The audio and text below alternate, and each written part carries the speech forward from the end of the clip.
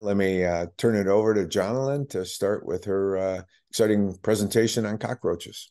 Excellent. Thank you so much. I'm very excited to be with you all on this Friday morning, and let's hop into cockroaches. So, today we'll talk a little bit about just basic biology and habits of cockroaches. We'll move into more specifically the health impacts of cockroaches, and then break cockroaches down into peri-domestic and domestic species, and then look at what control looks like for both of them. So, jumping now into cockroach biology. Cockroaches are absolutely built to survive. They have many traits that make them good at not only surviving, but thriving in a variety of environments, including around and inside human structures. So, in this first section, we'll go through some of these traits, but I'd like you to be thinking about how can we take these traits and our knowledge of these behaviors and use them to be more effective in our control. So cockroaches are certainly built to play defense. They have this hardened exoskeleton that's comprised of chitin that protects those squishy, more fragile components inside. They also have this pronotum structure that protects the back of their head and neck, as this is a very sensitive and critical area. All cockroaches go under 3 stages of life. They start out with eggs, move into nymphs, and adults. We refer to this as an incomplete metamorphosis because the nymphs look very similar to the adults. Typically, the cockroach lifespan depends on the species as well as environmental conditions that they're exposed to. So things like temperature, moisture, and food availability. Having an understanding of the cockroach life cycle can be very helpful for catching infestations before that they grow into serious problems. So within the life cycle, they start out as eggs, which are typically laid inside of egg cases called ootheca. These eggs hatch into nymphs, and then as those nymphs move through each of their life stages, they molt. They shed their exoskeleton in order to grow a little bit bigger each time. The number of molts can be variable depending on the species, and again, as well as depending on those environmental conditions. So after the final molt, nymphs will enter the adult stage and begin to reproduce, at which point the life cycle begins all over again. So because many species can go through these life cycles very quickly, they can have this very quick population time turnaround. So even if individuals are getting killed off by a treatment, they're going to be replaced very quickly by not only one, but many other individuals. Again, this depends a little bit on the species, but in the case of German cockroaches, which are an indoor species, we'll talk more about them when we get to that domestic roach section. Each egg case contains about 40 eggs. Each of those can go from egg to adult in about 100 days. And so we can see these really massive growths in cockroach numbers in a relatively small amount of time. So many of these species, again, particularly German cockroaches, are going to form these large aggregations. They're not social in the sense that we think of with ants, bees, or termites, but they certainly have this semi-social aspect. These aggregations, these gatherings are regulated by their gut bacteria and these pheromones or smells that are present in the feces. And these pheromones indicate that that's a safe place to hunker down and hide out when the roaches are not out foraging. These aggregations are also very important for growth and development. So German cockroach nymphal development is greatly affected by social interactions, and particularly the younger instars, the ones that have just hatched out of those eggs, are going to be very highly aggregative. The physical contact with other German cockroaches has actually been found to accelerate nymphal development. So they're going to grow quicker. And those aggregations can also facilitate things like thermal regulation and reducing water loss, so helping those younger cockroaches to survive. Additionally, reproductive maturity, that ability to make more cockroaches, has been found to be accelerated by being in these aggregations. So cockroaches are typically active at night by staying hidden away during the day when predators presumably would be out. This helps them to survive, thrive, and continue to go on and reproduce. That being said, with the right environment where you have lots of harborage, lots of places to hide, abundant food and water, we can create a roach paradise of sorts where they will happily be out and foraging during the day. In particular, in this image, there's a lot of clutter that's allowing cockroaches to move around without necessarily being exposed to the air and to the light. So this has them out and about during the daytime very readily. Cockroaches are omnivorous and they can eat and survive on just about anything edible. So food left out, crumbs on dirty dishes, pet food, it's all fair game and helps them to survive, grow, and reproduce. Even though they aren't picky eaters, they also don't have to eat very often. And we typically say that cockroaches can go about a month without feeding, just depending on the environmental conditions. More so than starvation, cockroaches are most susceptible to dehydration. So generally, it's only about a week that cockroaches can go before they're going to have some problems with not having access to water. And for this reason, they're typically found associated with wetter areas outside and inside the home. So inside the home areas with like leaking pipes, in kitchens or around bathrooms. Speaking of eating almost everything, young cockroach nymphs will practice coprophagy. So this is the consuming of the feces of other cockroaches. This provides benefits to those nymphs, but it also facilitates the spread of pathogens and disease. So if you've ever uncovered a cockroach during the daytime, maybe by moving a fridge or an appliance, that cockroach is going to run, and it's going to run very fast. So they have these incredibly fast relay systems that allow them to dart quickly in response to light or motion at speeds of up to 50 body lengths per second. If we scale that up to human size, that's the equivalent of running a couple of 100 miles per hour. So this makes them incredibly good at escaping predators. Cockroaches also have structures on each of their legs that makes them better at running, climbing, and escaping. So on their tarsi, which is that last segment of each leg, cockroaches have these claws that they use to hook on and help them grip better, especially when they're running up vertical surfaces. They also have this structure called an aurolium that kind of acts like a suction cup, helping them to climb those vertical surfaces as well. These structures differ based on species. Some species have a more developed aurolium, some have hardly an aurolium at all. And what this translates into is different abilities to climb based on the species, and therefore different places where they might be found in the home. So jumping now into health impacts, and because of their ability to swell to such high populations in the home, they have that quick population turnaround time, as well as their introduction of allergens into the home, which we'll talk more about at the end of this section. Cockroaches are the most medically relevant indoor pest.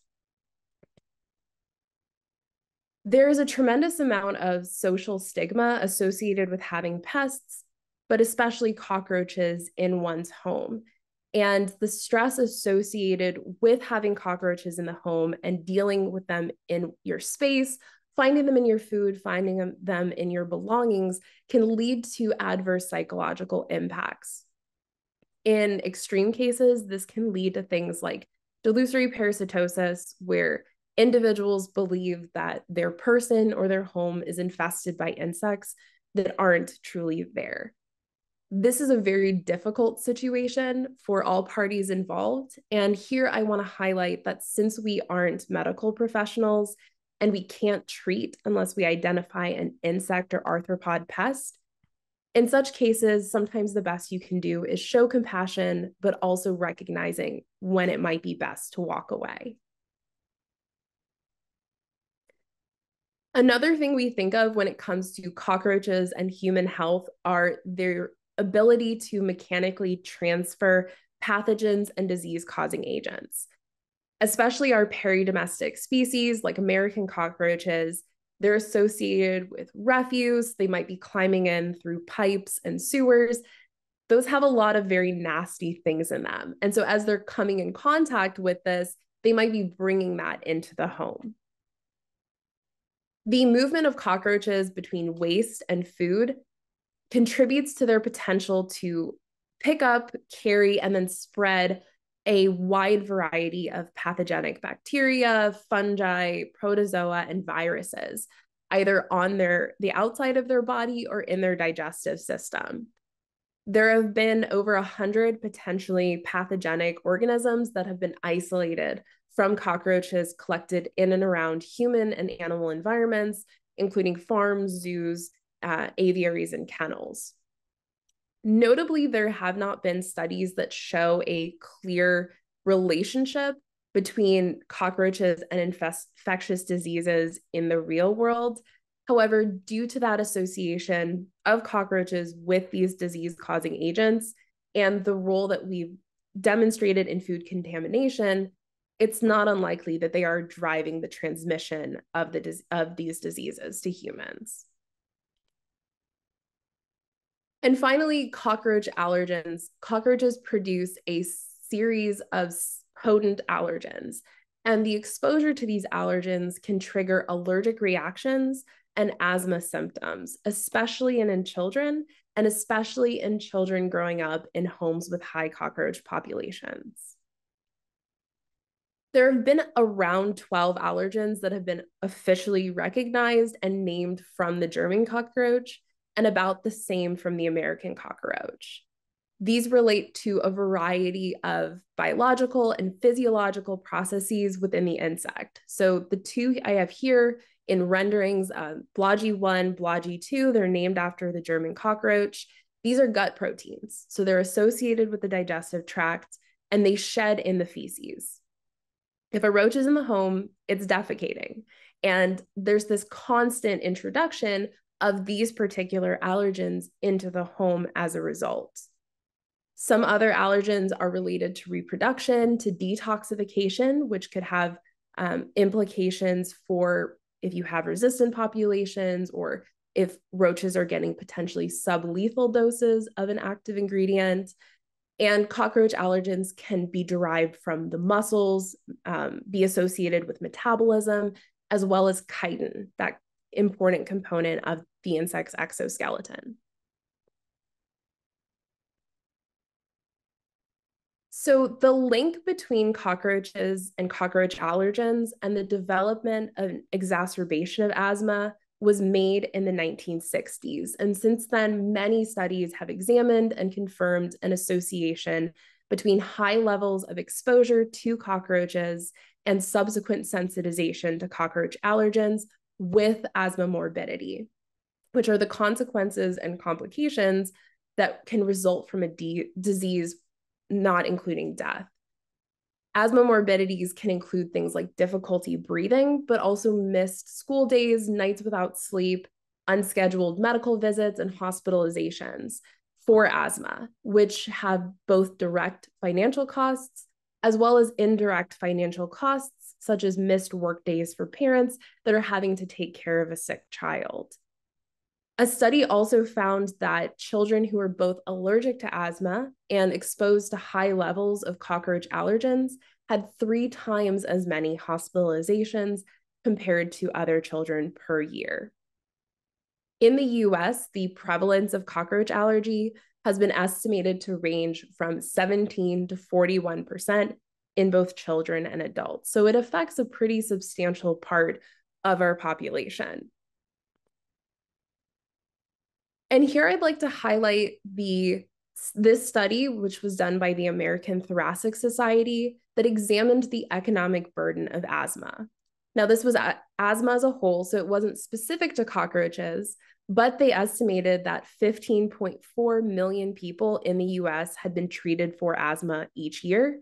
And that total annual cost related to asthma was about $82 billion. Again, this study was not specifically cockroach related, but it definitely establishes the economic burden that's associated with cockroach-related asthma morbidities. So population control of German cockroaches from residents is held as the solution for cockroach allergens in the home. And if you get rid of the cockroaches, which are the source of the allergens, eventually at some point, those allergen levels are going to fall. And we've seen that in many studies at this point. So especially when it comes to managing cockroaches and reducing cockroach populations within the home, pest control is a true and very important public health service. And what I want to highlight here is that the work that you're doing has direct impact on people's health and well-being. So next, we're going to jump right into our cockroach species and looking at their controls, starting with peridomestic species. But first, I'd like to highlight that there are over 4,500 species of cockroaches globally, and only a very small portion of these, about 30 of them, are considered pests, and only a handful of those, maybe 5 to 8, are considered serious pests. Most species occur in the tropics, so they're rarely coming in contact with humans, and a lot of them look very, very cool. But we're here to talk about the pest species. So pest cockroaches can be broken down into two groups: our peridomestic species, which live outside and occasionally make their way indoors, but they're unable to establish inside. Conversely, domestic species are completely reliant on human-built structures. They cannot live outdoors. So first up is the Pennsylvania wood cockroach. This is a native species of cockroach. They're about 1 inch long. They have this dark brown coloration, and males typically have longer wings that cover the full length of their body, while females have wings that are only covering about 1/3 to 2/3 of the abdomen. Males can fly to some degree. They don't have the ability for sustained flight, but they can fly a little bit and often are attracted to lights. So the Pennsylvania wood cockroach has a pretty unique ootheca. So the egg case is going to be a yellowish brown. They're fairly large, and they have this sort of characteristic half moon shape. The nymphs are kind of a mid to dark brown. They lack wings, as all nymphs and all immatures do, but they're not very distinct. So they just kind of have this brownish color, very even brown color. Primarily, Pennsylvania wood cockroaches are going to be feeding on decaying organic matter outdoors. Usually nymphs and adults can be found underneath loose bark or in wood piles, tree holes, stumps. They can sometimes on the structure be found under shingles or in rain gutters of homes. These are a true occasional invader. They don't typically like to come inside, but they can make their way inside on infested firewood that's being brought indoors, or again, with the males being attracted to those lights, flying up onto the structure and then making their way on inside. Typically, this is during the summer months when males are kind of going on flights in order to find females to reproduce. Next up is the oriental cockroach. These are about 1 inch long. They have a dark brown to black color. They can sometimes be very shiny. And notably, the females lack true wings. So instead, they have these very, very reduced wings, even more so than Pennsylvania wood cockroaches. Males have wings that cover about 3/4 of the body length. Both males and females, as well as nymphs, are fairly slow moving. They're kind of sluggish. And all of them are not good climbers because their aurolium structure is not very well developed. And so typically they're found at or below ground level. Rarely can they be found up on walls or in high cupboards or on the upper floors of buildings. Females will typically deposit the egg cases in cracks or on surfaces, and the nymphs have a very similar look to the adults. They have this dark brown to black color, but unlike the female oriental cockroach, which has those reduced wings, Nymphs are not going to have any wings or wing buds.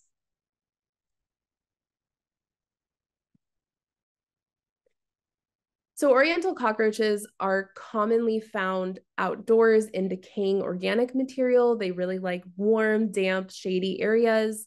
So areas like in the landscaping, inside of crawl spaces, in sewers or floor drains, in and around trash, where there's going to be a lot of decaying organic material potentially, as well as indoors in areas of high moisture. Next up are Turkestan cockroaches. These are about an inch long and they have different appearances based on sex. So the females have this dark brown to black coloration, as well as these cream colored markings on their wings, very, very reduced wings in Turkestan cockroach females. And in contrast, the males have this brownish, orange, reddish color, and they have full wings that cover the length of their body. Turkestan cockroach females can lay between 2 and 25 egg cases per female in her lifetime.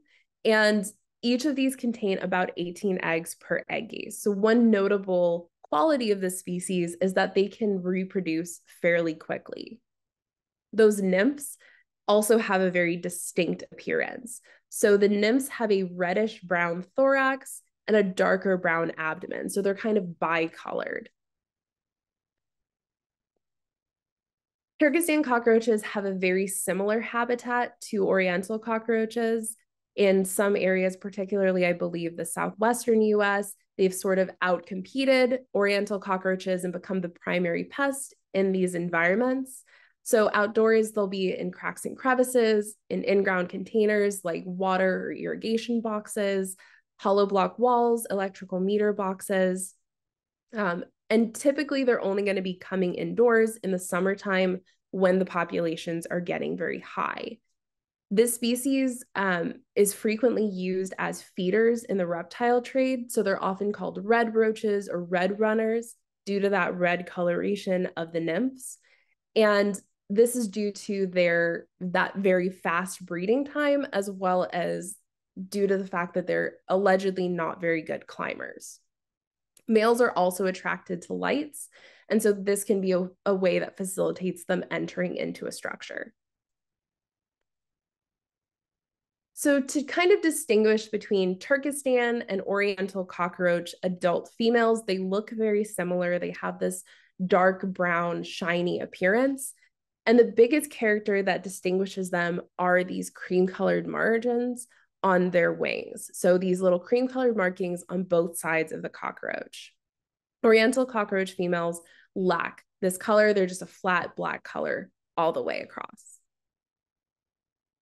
And then for nymphs, the Turkestan cockroach nymphs are going to have that bicolored appearance. So that reddish thorax and then that darker abdomen, while oriental cockroach nymphs have that uniform dark brown color all the way. Next up is the smoky brown cockroach. These have an even brown coloration. They don't have any distinctive markings, especially on their pronotum. It's just a single color. The adults are about an inch and a half long. They're fairly large cockroaches. And these are primarily an outdoor pest. So more so than some of the similar looking ones that we'll talk about here in a few slides, these are a lot more prone to water loss. And so they're not able to be indoors for nearly as long or in as many environments. They really need those dark, protected, warm microhabitats. So areas like eaves that have moisture problems, mulch around the structure, block wall voids. They can sometimes be underneath trash cans or underneath outside pet food dishes. And when they're making their way inside, it's going to only be in areas that have accessible water. So areas with poor ventilation or moisture issues, as well as in kitchens or bathrooms, or right at points of entry, such as right next to the garage door. Smoky brown cockroaches have a fairly large egg case. It's a dark brown color. It's about an inch and a half long, so fairly large compared to some of the other species. And with their nymphs, they have different appearances based on age. So the younger nymphs are going to have this black coloration with white segments on the abdomen and at the base of the antennae. As they molt into older nymph instars, they develop this sort of brown-black, very solid color with no distinct markings. Next is the Australian cockroach. These are a reddish brown to a dark brown coloration, a little bit bigger than the smoky brown cockroaches, about 1.5 inches, 1.25 inches in size. And typically outdoors, they're going to be found in areas of high moisture, such as associated with drains, in piles of firewood, toilets, sinks, and water pipes. They primarily feed on plant material outside, and because they like these really warm, moist environments, they can oftentimes be found in greenhouses where they can be a pest in the sense that they damage plants.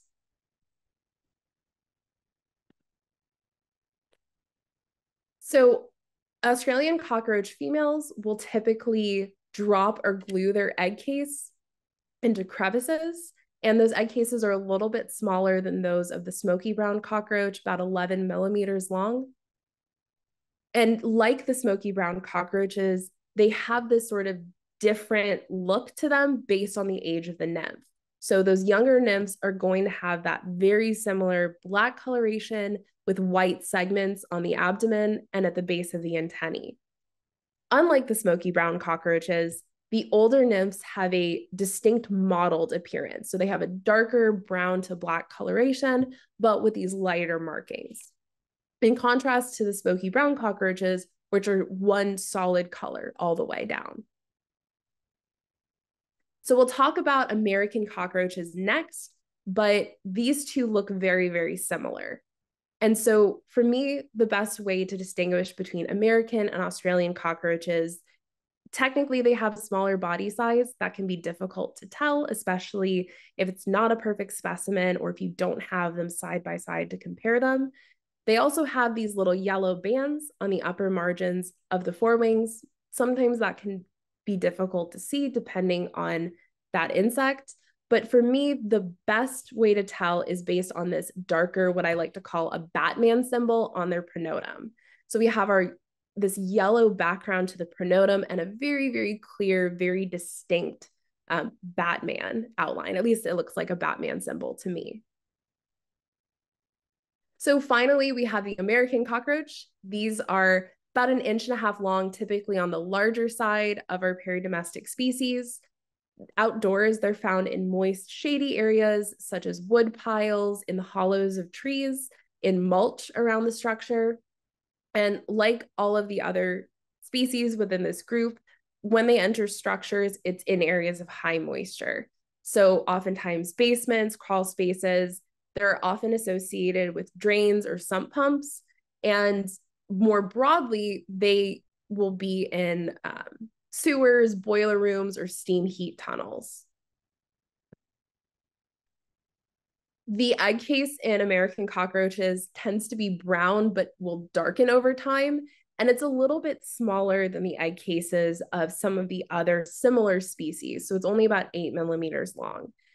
The nymphs have this reddish brown color, but they have these darkened margins on the thoracic and abdominal segments. You can see these little dark black areas on the sides of the body. And American cockroaches can be distinguished from Australian cockroaches based on this larger body size, their lack of these yellow bands. And to me, the markings on the pronotum are a lot less distinct. They're a little bit more fuzzy than our Australian Batman symbol here.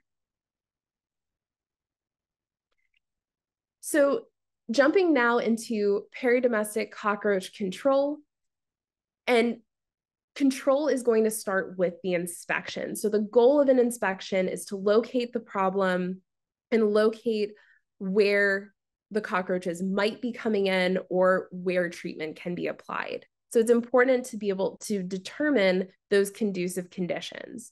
Tools like a flashlight and mirror can be very valuable for seeing into those difficult to see areas and determining the extent or location of cockroach infestations. Flushing agents can also be valuable for flushing cockroaches from harborages, although sometimes these can scatter and repel cockroaches into non-infested areas. So this possibility should be considered prior to the use of flushing agents, but they can be very good tools. And then also monitoring traps placed near the entrances to the structure, like a glue trap, can be valuable for assessing what cockroach you might be dealing with, as well as where it's coming in. Other inspection areas include under sidings, in the weep holes of brick openings, around pipes, wires, cables, anything that's entering the structure where a hole has been drilled, around garbage cans and dumpsters. Not only are these providing warm, moist microclimates that a lot of these peridomestic species love, but there's also very likely ample food resources for them there as well. Areas with high moisture issues that might be driving cockroaches inside, allowing them to be inside, as well as things like firewood or wood piles, especially ones that are pressed right up against the structure. Having an idea of where these conducive conditions are can help you figure out where those problems need to be addressed, as well as where treatment can be applied. We just went through a ton of identification of some peridomestic species, and ID is absolutely critical to control. The most important question being, is it a domestic species or is it a peridomestic species? As this is going to drive your management plan.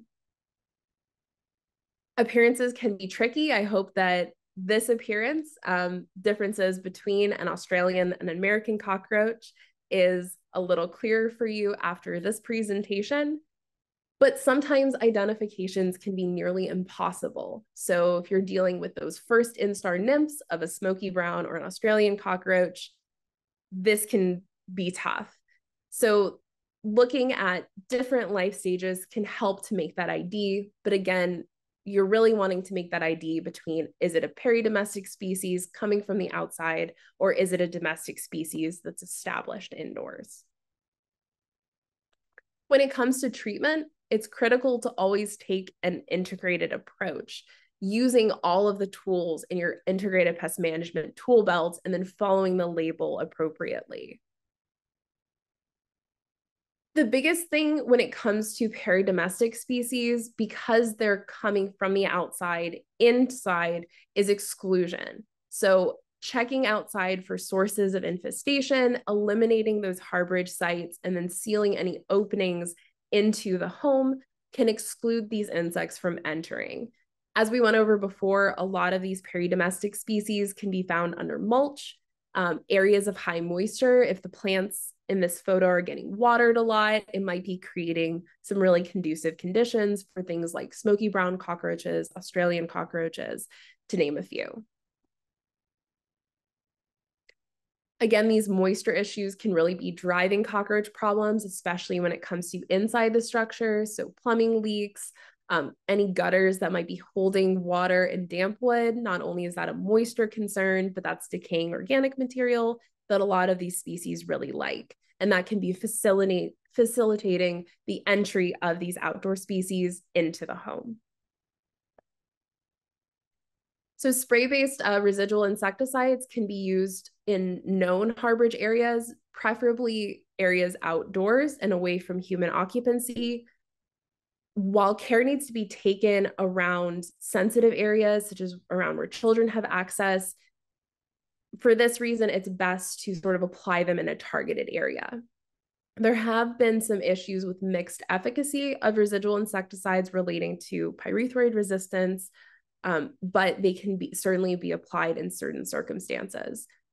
One aspect that they can be used for is to treat a Webster and use it to apply the residual insecticide to the eaves of the home, as well as around porch lights where some of those species might be attracted to the light, landing on the structure and making their way inside. So dust can also be very effective when applied correctly. There are some locations that are better than others, but certainly using things like boric acid or silica gel in dry, inaccessible voids can be very valuable. When applying it to an area where the HVAC might be, so in basements, crawl spaces, or in the attic, it's important to make sure that that's turned off so that we don't have that movement of dust with the air intake or the air movement from motors. And additionally, dust can be used, applied to Webster poles and used to treat eaves on homes. So baits are a active ingredient. It's a toxic chemical inside of a food matrix that the cockroaches will consume and then succumb to the insecticide.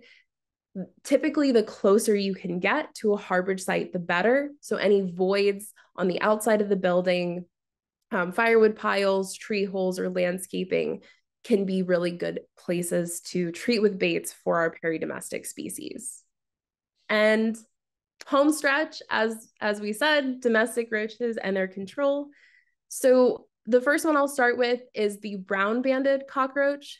These are going to be a lot smaller than our peridomestic species. The adults are only going to be 1.5 inches in length or less. They get their name from the dark bands that you can see them on the male here at the bottom. And typically the males are going to have longer wings than females, but females tend to be a little bit more robust in body size, but their wings are only going to cover about 1/2 to 3/4 of their body length. Nymphs will have these 2 light colored bands on their body. And what's interesting about this species is that the females will carry that egg case for between a day to 3 days before she'll attach it to a surface.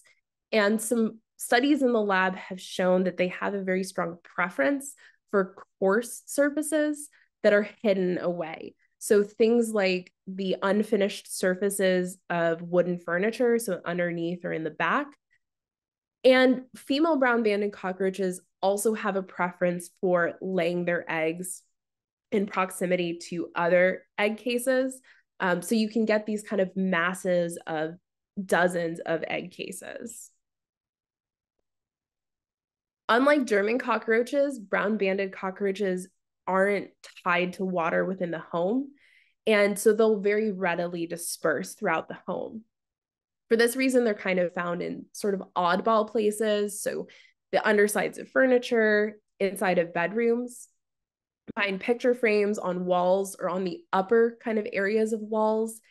And they definitely have a preference, again, not for moisture, but for warm microhabitats. So I've heard of microwaves, for example, with pretty healthy numbers of brown-banded cockroaches frequently crawling in and out. This is the big one. German cockroaches, this is our #1 pest species. They can only live indoors.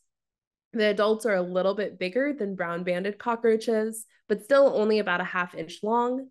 They have a brown to dark brown coloration, and they have these 2 distinct parallel bands along the length of their pronotum. So this is very key for German cockroaches, cockroaches indoors.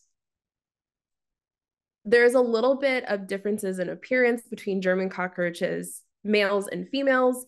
Typically, the males have a narrower body, while the females tend to be a little bit more robust. So what's very unique about German cockroaches is that the female will actually carry that egg case until it hatches or just before it hatches. So this can provide protection for the nymphs and ensure greater survival. So there's about 40 eggs per egg case, and that can go from no roaches to a lot of roaches in a home very, very quickly as they move through those nymphal instars. The nymphs have these light stripes down their back. In general, they're kind of a brown color, but they have a lightened stripe down the back. And these, again, are the cockroach concern. They're the ones that give all cockroaches a really bad name. They are the most common domestic cockroach pest worldwide, all the way from the northern reaches of Canada, all the way down south to Patagonia. And they are completely reliant on us and our dwellings. They cannot survive outside, away from the water, food, harborage, and warmth that our homes provide them. So for indoor species, I'm going to focus on German cockroach control since that's going to be the predominant indoor pest. And these steps for control are very, very similar to what we talked about with the peridomestic species. So inspection for indoor cockroaches is going to focus on the places where they're most likely to be. Indoors, that's areas like the kitchens, bathrooms, anywhere that food and water sources might be available. As well as outside of the kitchens and bathrooms, areas like door moldings, the hinges of kitchen cabinets, the corners inside the cabinets, and the sides of drawers are ideal harborages for German cockroaches. When the population is low, it can be very difficult to find them with a visual inspection. And it can also be very difficult to find them with a visual inspection when there's a lot of clutter. So sticky traps are really, really valuable in these cases where there might be low populations or there might be difficulty doing a visual inspection. These traps have glue on the bottom that helps to catch the roaches as they run through. Some sticky traps like these ones have an aggregation pheromone that's has the purpose of attracting roaches to the monitor. And these can also be placed in vulnerable areas like food storage or preparation areas, or anywhere that a customer is saying that they're seeing roaches. Again, with treatment, it's important to take that integrated approach and use all of the tools in your toolbox. And as all of us, I'm sure, are aware, cockroach abundance is fairly closely associated to the sanitation conditions in the environment. So clutter is going to provide hiding spaces for the roaches and food debris providing nutrition. A lot of our insecticides that we're putting in, whether they be baits or residuals, are going to depend on the roaches coming in contact with them.